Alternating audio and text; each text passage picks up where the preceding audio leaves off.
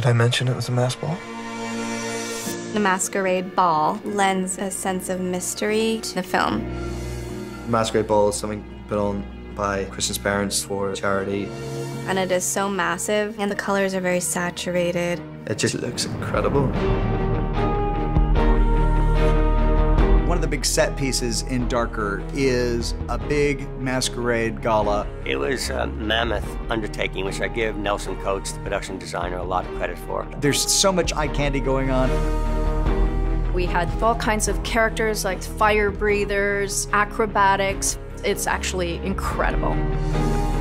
We had 200 guests that all needed to be in Venetian masks, outfits. Every single mask was embellished with additional headpieces, which went with whatever the costume was. It was fabulous. The whole place is just an explosion of color from the costumes and the set design, all with this Venice backdrop.